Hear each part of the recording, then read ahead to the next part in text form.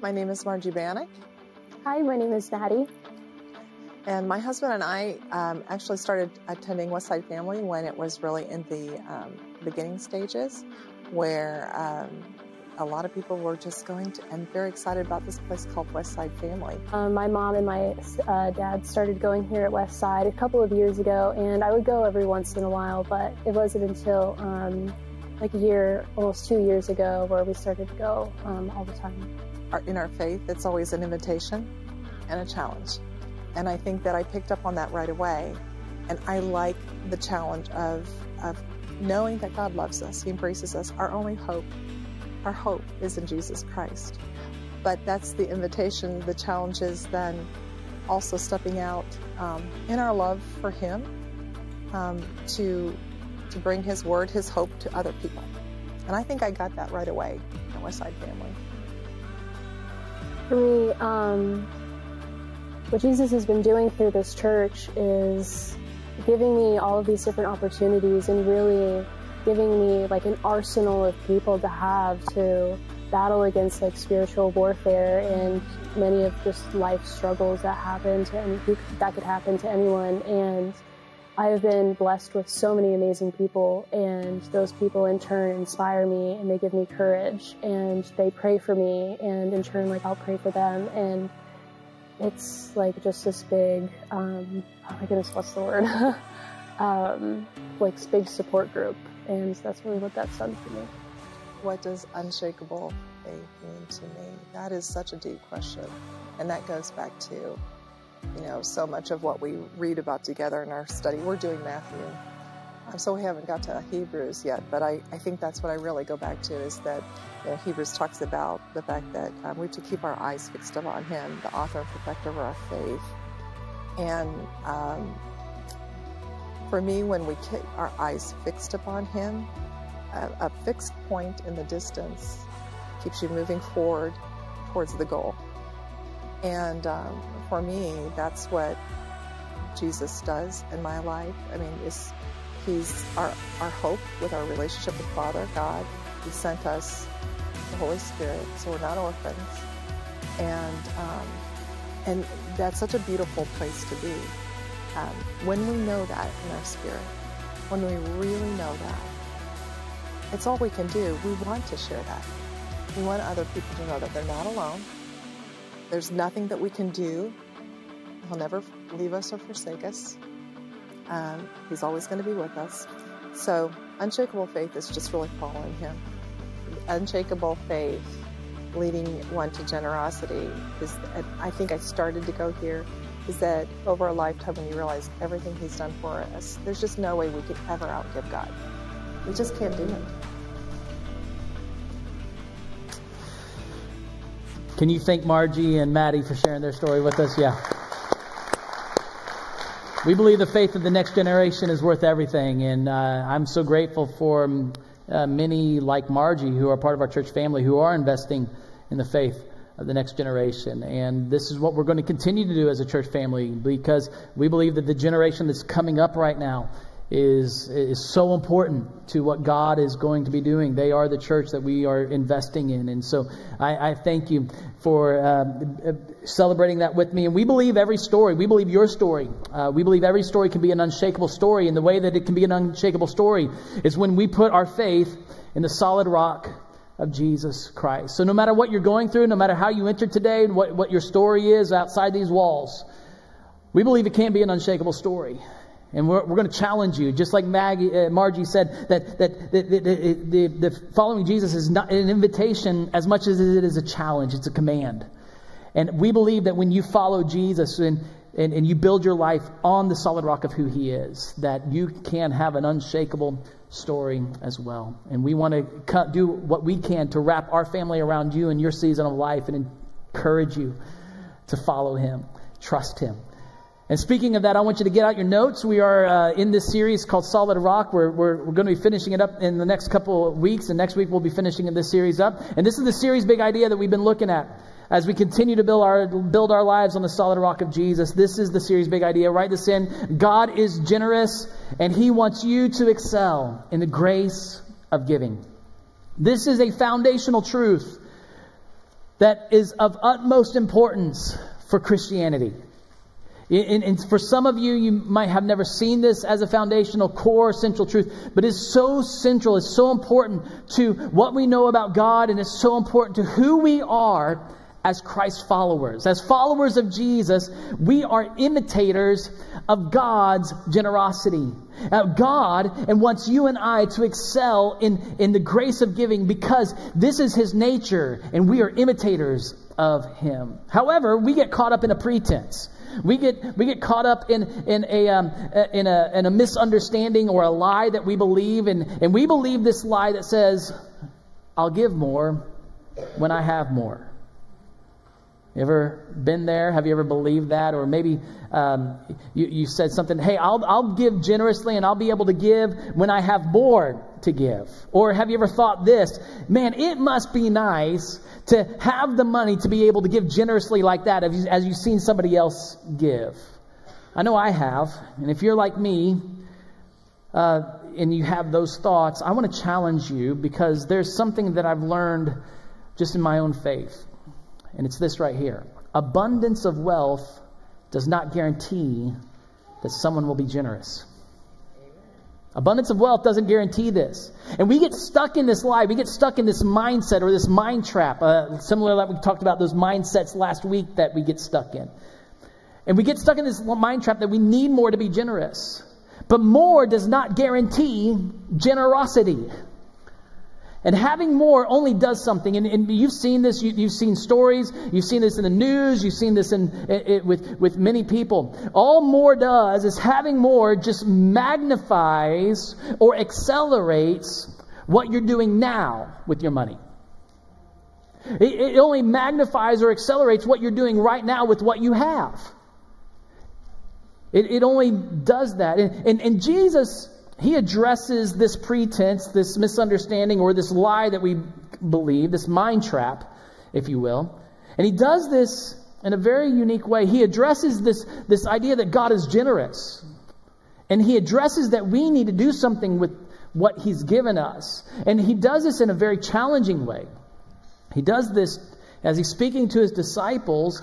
He reveals a couple things. He reveals God's radical generosity. You're going to hear this in the short story that I'm about ready to read to you. And you're going to also see that Jesus sets out a principle of generosity. It's a spiritual principle that God sets and God sees. And so the story is about a manager who wastes his boss's possessions. And this is what Jesus tells His disciples. So He's teaching this to His disciples. But there's some religious elite who are in earshot of this. You're going to hear how those religious elite respond to this as well. And so this is the story that He tells His disciples. There was a rich man whose manager was accused of wasting his possessions. So he called him in and asked him, "What is this I hear about you? Give an account of your management because you cannot be manager any longer." The manager said to himself, "What shall I do now? My master is taking away my job. I'm not strong enough to dig, and I'm ashamed to beg. I know what I'll do, so that when I lose my job here, people will welcome me into their houses." So he called in each one of his master's debtors. He asked the first, "How much do you owe my master?" 900 gallons of olive oil, he replied. The manager told him, "Take your bill, sit down quickly, and make it 450. Then he asked the second, "And how much do you owe?" 1,000 bushels of wheat, he replied. He told him, "Take your bill and make it 800. The master commended the dishonest manager because he had acted shrewdly. For the people of this world, Jesus continues to teach the disciples this, the people of this world are more shrewd in dealing with their own kind than they are the people of the light. I tell you, use worldly wealth to gain friends for yourselves, so that when it is gone, you will be welcomed into eternal dwellings." And then he says this, "Whoever can be trusted with very little can also be trusted with much. And whoever is dishonest with very little will also be dishonest with much. So, if you have not been trustworthy in handling worldly wealth, who will trust you with true riches? And if you've not been trustworthy with someone else's property, Who will give you property of your own? No one can serve two masters. Either you will hate the one and love the other, or you will be devoted to the one and despise the other.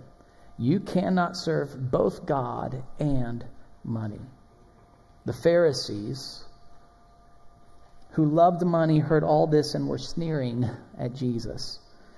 He said to them, "You are the ones who justify yourselves in the eyes of others, but God knows your heart.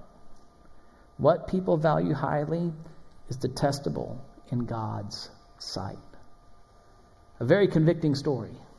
I mean, I read this and the Lord exposes my heart too in this. And that's what he does here. In this story, the rich man is God.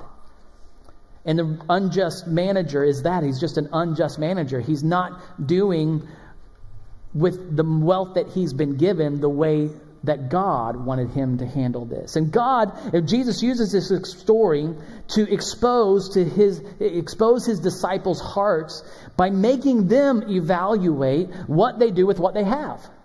And it's not that we can buy, and just for the record, if you look at this and you look at a couple of those verses and go, so can we buy our way into heaven? No, it's not that you can buy your way into heaven. But Jesus is using this unjust manager. So this guy uses God's money unjustly. And in this, he uses this illustration that you should use your wealth to do good to those who may be in eternity with you. Like, hopefully, those that you're doing this with and you're sharing your generosity, they're going to be the ones that are sharing eternity with you. And this story illuminates that we are stewards. The main point of the story is that it illuminates that we are stewards who use what we have been given by God because it was His, that He gives it to us to manage for His purpose, not ours. And a lot of times we think a lot in life, this is my money. This is my life. These are my things. And it's for whatever I want to do with it. And by the way, you can't tell me to do with what I have. And Jesus cuts straight to the chase of all of this. He illuminates that we are stewards who use our wealth for God's purposes, not ours. And Jesus also uses this story, this short story, to teach us that God wants each of us to be faithful stewards when we have little. Because when you're a faithful steward with little, God knows that He can trust you to be a faithful steward with much. See, faithful generosity is not dependent upon wealth. See, when you are faithful to generously steward the little God's given you, God will trust you to be faithful to generously steward much more. So be a faithful steward who God trusts, and He can entrust with true riches, because what you have now and what you have, and no matter what you have, how little or how much you have, this is not true wealth. Worldly wealth is not true wealth. It's not true riches. What God has in store for His new humanity, which we are new creations, we are made in the likeness of this new creation. We are born again. And what God has in store for the new humanity, the born again family of Christ, is so much greater than any of the wealth that we can experience here.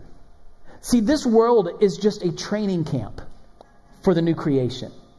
This world is just honestly just a training camp for what God wants to give you, and you already have inherited through Christ's work. The Apostle Paul understood this kingdom principle, and he revealed that's revealed all the way through Scripture, that God is generous, and He wants you to excel in generosity, and He wants you to be faithful stewards of this. And the Apostle Paul, I believe, leverages this when he's encouraging the church in Corinth. And as we've been in this series, we've been looking at 2 Corinthians chapter 8 and 9, where this Corinthian church, Paul is really being a strong challenge to them to be generous. And to not just generous, but to excel in this act of giving and this generosity. So I want you to listen to how he leverages this principle that God is generous and wants them to be faithful stewards. Listen to this.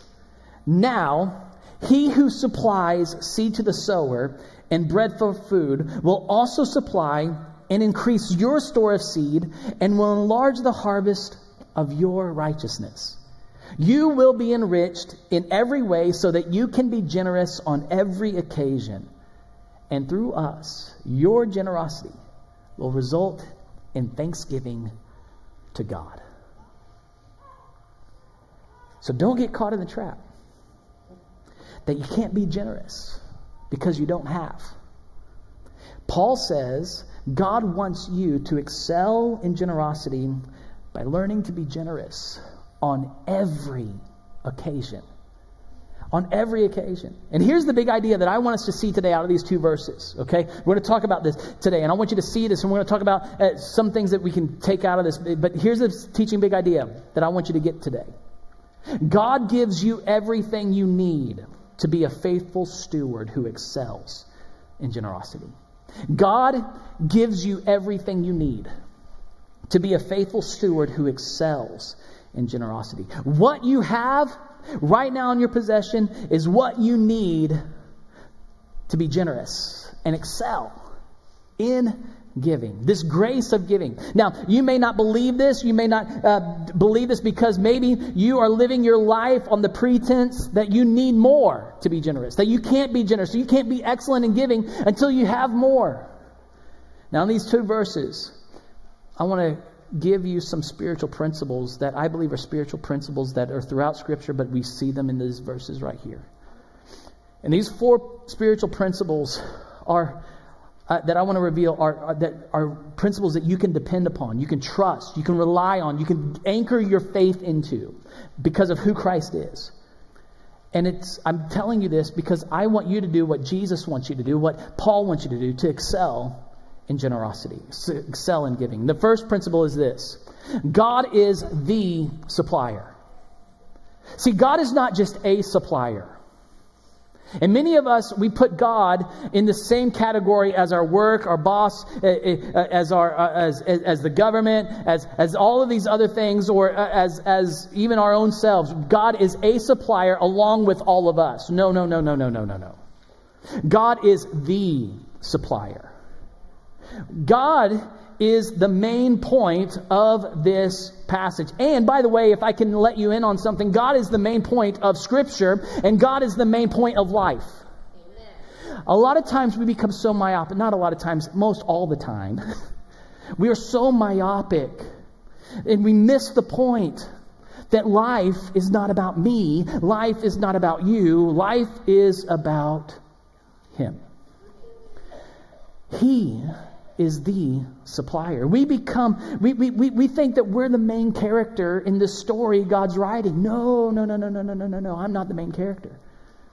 You're not the main character in the story God is writing. God is the main character. We are the supporting cast in the story He's writing. And see, when we were talking through this past week, Caleb, our student director, we were talking, and I was telling him where I was going with the message. And he goes, man, this is exactly what people do. There's a presumption people make that when someone acts with the supreme confidence in a very uncertain situation, we see that person as the main character of the story. But it's not. And isn't that so true about ourselves? When we do something that's so big and so bold, or we see someone else do something so big and so bold, we think they're the main point of the story. No. See, it's God. We are all supporting cast. It's about us reflecting God's image. It's about us supporting His mission. God is the supplier, not me, not you. You and I are only recipients and channels through which God's generosity flows. Paul encourages the Corinthians with that truth when he tells them, hey, now He, which is God, who supplies seed to the sower and bread for food. Paul's reminding the Corinthians that God's the supplier of everything. He uses this agricultural term. I mean, they were so in this agrarian culture, this culture of this farming culture. They understood this, and maybe you need to be reminded of this: that God is the supplier. In verse 10, Paul actually quotes from Isaiah 55:10, and I want to read this to you. In Isaiah 55:10, it says this: "As the rain and snow come down from heaven and do not return to it without watering the earth and making it bud and flourish, so that it yields, look at this, seed for the sower and bread for the eater. He quotes the last part of this verse almost word for word in the translation that he's speaking this in the Greek people there in Corinth. Because he wants them to know that God supplies the seed. And just as God is the farmer, is not the farmer, just like the God is the supplier of the seed for the farmer through the laws of nature. God supplies all of this through the laws of the ecosystems and the patterns that are governing this world. God is the supplier of all the things you need. And here's the thing. God is the supplier of all the things that give life and all the things that keep us alive. He's the supplier. The next principle is just as important as that first principle. Not as only just God the supplier. God is your supplier. He's my supplier. Again, God is the primary actor. We are not the main point of the story. We are supporting cast. And here's the reality. See, you can think that God is the supplier, but not believe God is your supplier. Because you can believe for somebody else that God can meet their needs while in the middle of your own circumstance, in the middle of your own hardship, in the middle of your own, I can't see my way out of this, I have no clue how, there's no hope in this, that God's not my supplier. See, we must realize that God is not just the supplier, He's your personal supplier. He wants to meet all your needs. See, God cares for you, and He wants you to not just believe that He supplies for others. God wants you to know that He cares for you. And He wants to meet your needs and be the supplier of your needs. This is what verse 10 says. He, God, will also supply and increase your store of seed. Your store of seed. And will enlarge the harvest of your righteousness. As Christians, who again, we are the supporting cast in the story God is writing, we are those who sow generously, and we are those who reap generously. God gives the seed to us so that as we are faithful stewards of all that God's given us, we are stewards who do what is right in God's eyes with our supply, which is what righteousness is, doing what is right in God's eyes. As we do what is right in God's eyes, God will enlarge our harvest of righteousness. He will enable us to do more good and more righteous things with what He gives us. See, God will multiply our ability to do what is right with all we have when we are faithful with what we have now. This is a principle in the kingdom of God. Now, in the second half of this verse, Paul actually quotes another prophet, the prophet Hosea. In Hosea 10:12, this is what God, through the prophet Hosea, would tell the people of Israel. Sow righteousness for yourselves, reap the fruit of unfailing love. And break up your unplowed ground, for it is time to seek the Lord until He comes and showers His righteousness on you. Paul is trying to communicate something really powerful to this Corinthian church. Paul's telling the Corinthians that they need, just as they meet the need in Jerusalem. You remember that a couple weeks ago we talked about in this passage why Paul is talking to them. It's because there's a need in the Jerusalem church. They were under much persecution and they were under extreme poverty, and so they were extremely impoverished in this.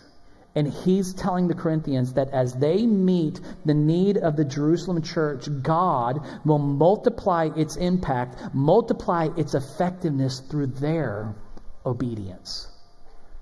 And God will then increase their own resource as they give generously. See, they're not just sowers, they're also reapers. And that's the thing with the kingdom of God. We reap and we sow. You know, a couple years ago, it's actually been several years ago, and I think I may have told you this story before, a time or two in different settings, maybe not on a Sunday. But a couple of years ago, one of my kids were downstairs and they were eating their cereal. And one of the older kids came down and saw the kid eating the cereal and says, "Hey, I want some of your cereal. Can I have some?"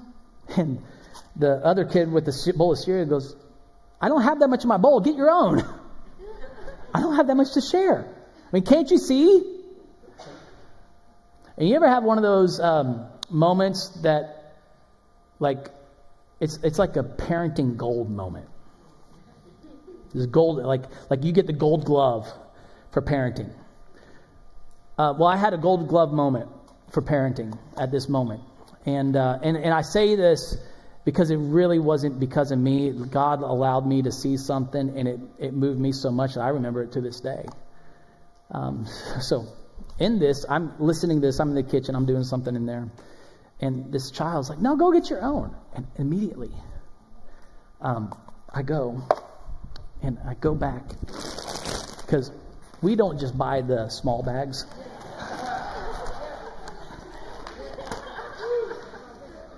We buy the big bags. And I looked at my child with the bowl of cereal, and I looked at him, and I said, "Hey,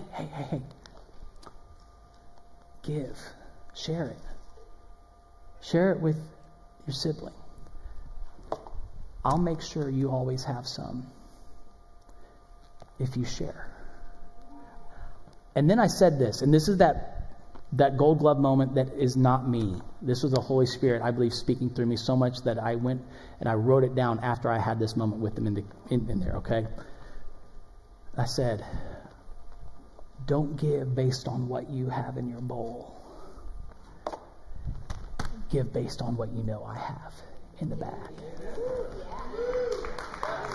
I mean, I appreciate that. I mean, God totally just gave me but isn't that so true?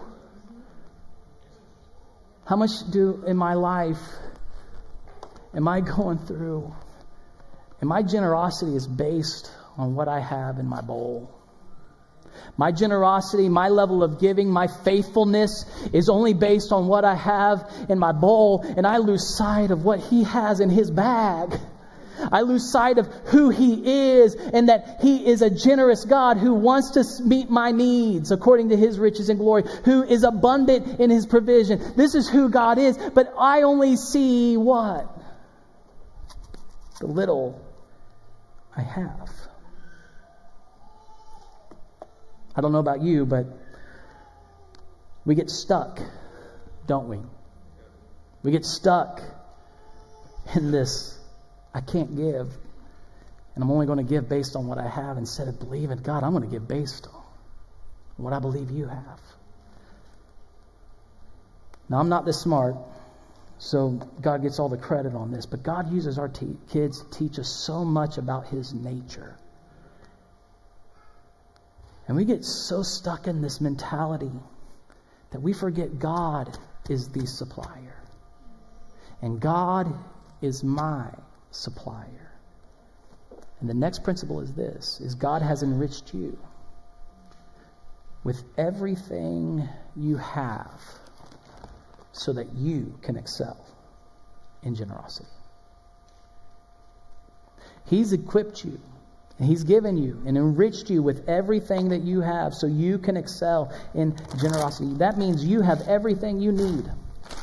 Everything you need is within, you already have it to be excellent in this grace of giving.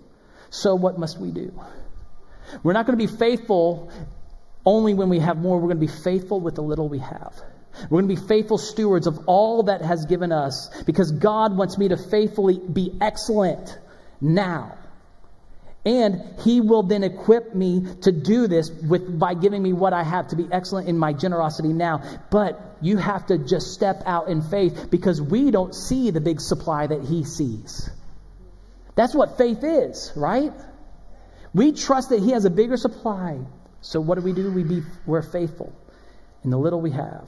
And when we're faithful with the little we have, we will be faithful when we have much more.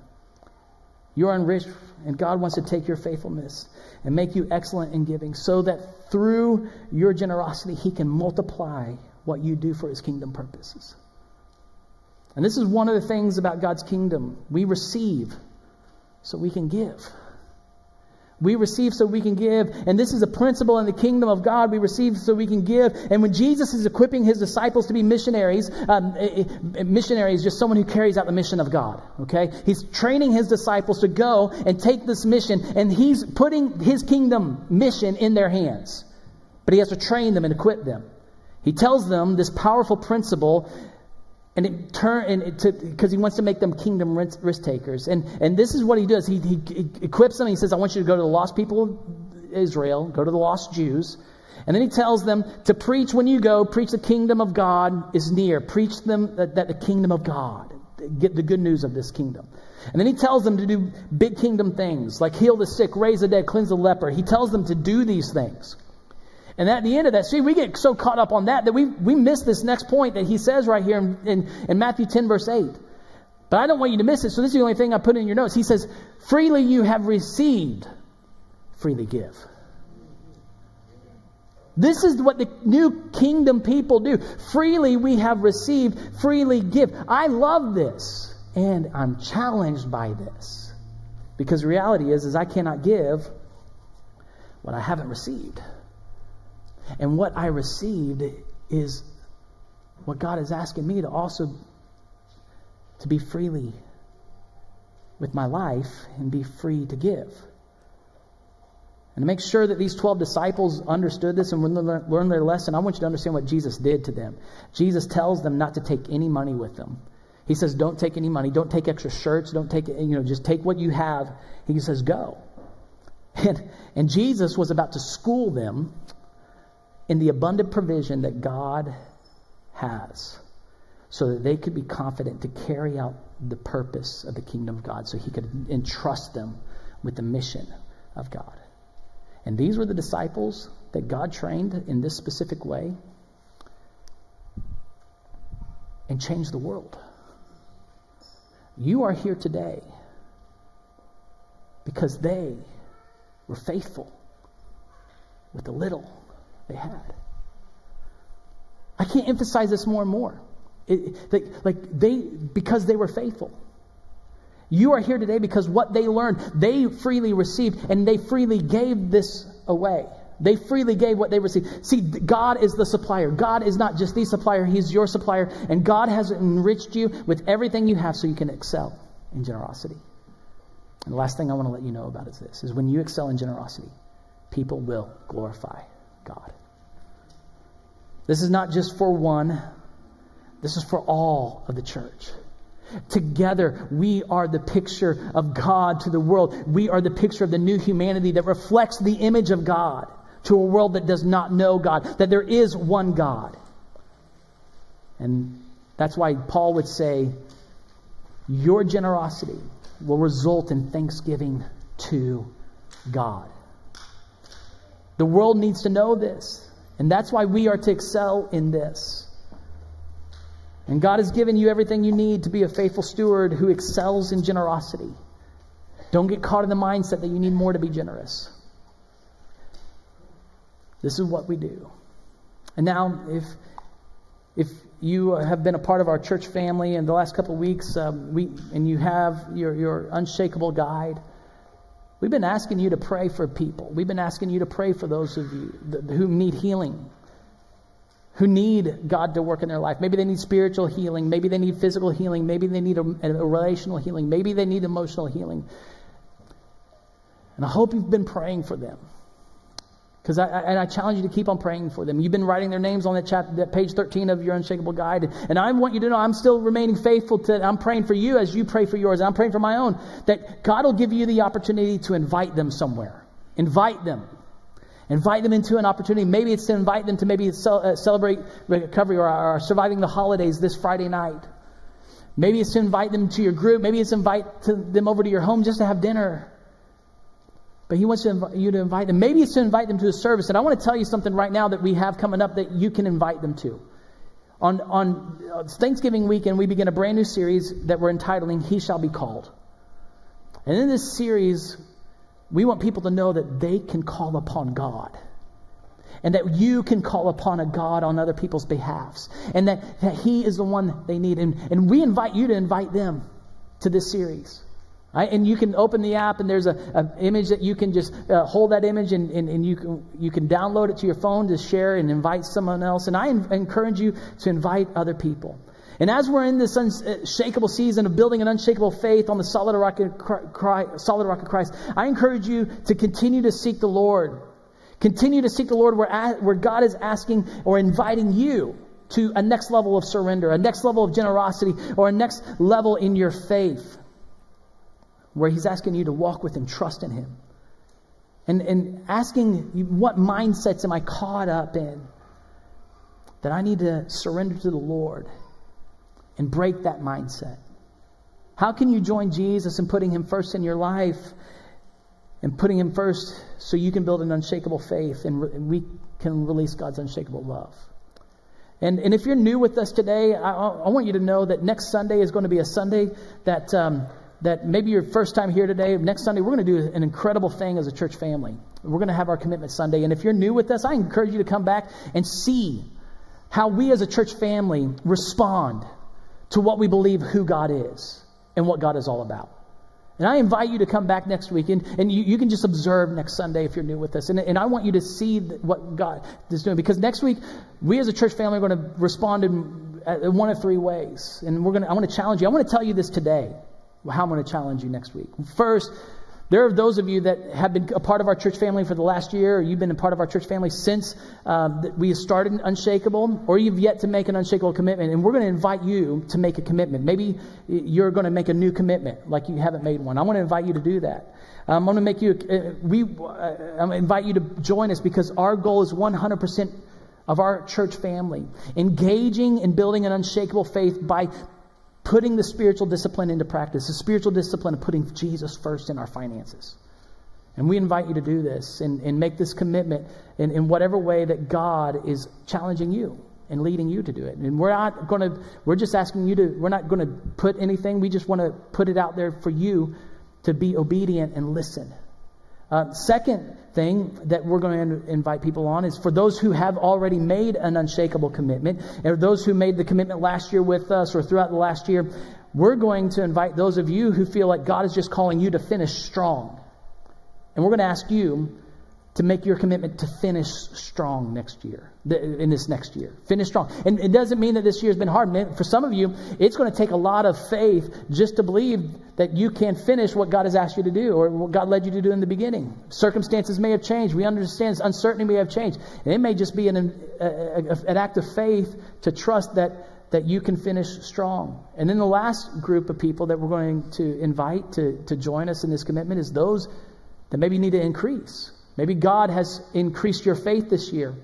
Maybe God has increased your resources through the year, and God is asking you to invest more. And it's not I'm not telling you this other than because it's happened in our life, in our home. Cassie got a brand new full-time job within the same company, but full-time job now. He's increased our means. And so we're now in this group of people that we feel challenging us to increase and stretch a little more and increase our commitment. So maybe God is asking you to stretch and increase in your commitment. And a couple of weeks ago, we gave you a commitment card, and that commitment card is just a spiritual tool and a practical tool to help guide you. We have some available we'd love to give you if you want to look at one. You can also find this on the Unshakable Hub at unshakable.faith, or you can see it on the Unshakable button on our app. But this is just an opportunity for you to challenge you to put Jesus first, to trust that He's a supplier, trust that He's your supplier, trust that you can be generous with the little you have, and trust that through your generosity, God will be glorified. People will glorify God. And I want us to finish today, and I want us to look at this verse that we read last week in 2 Corinthians 9:8. And then I want to ask us to pray together. And before I ask us to do this, I'm just going to be real with you for a second. I know it's very hard to pray with others. I know this is. The reason we've been doing this as a church family over the last year, we started this practice in our Unshakable series that we started at the beginning of this journey last year. And the reason I challenge you to do this is because the God we believe in is who he says he is, right? You are here because I believe you believe in that God. And one of the ways that we share Jesus is praying with one another. I want you to have the courage to pray with one another because you know who God is and you trust in him. I want you to have the courage to pray with other people because it's through prayer that people are encouraged, that you can be encouraged. And that's why we do this. And I want you to have the faith because that's who we believe in, God. And so I'm going to ask you to pray here in a second, but I want to read this verse that we believe, that Paul says, and God is able to bless you abundantly, so that in all things at all times, having all that you need, you will abound in every good work. So this is what I want to challenge you to pray for your friend. And I'm going to ask you to find somebody, 2 groups of 2 to 4. I just want you to pray for the other person. Let them pray for you. And this is the prayer I want you to pray. Father, help my friend trust that you are the supplier for all his or her needs.